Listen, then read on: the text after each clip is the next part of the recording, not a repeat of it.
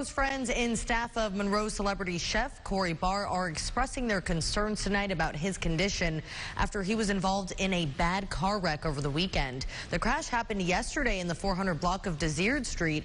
Police say Eddie Brown III rear-ended Bahr's vehicle while driving at a high rate of speed.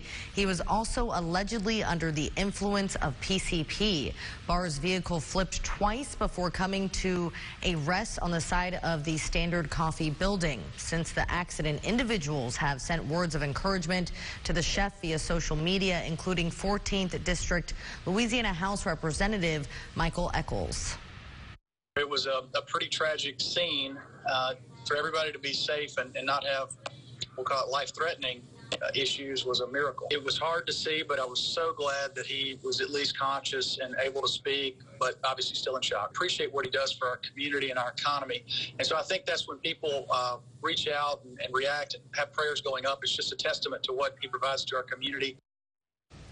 Bahr is the owner and founder of Parish Restaurants, Standard Coffee, and Heritage Catering.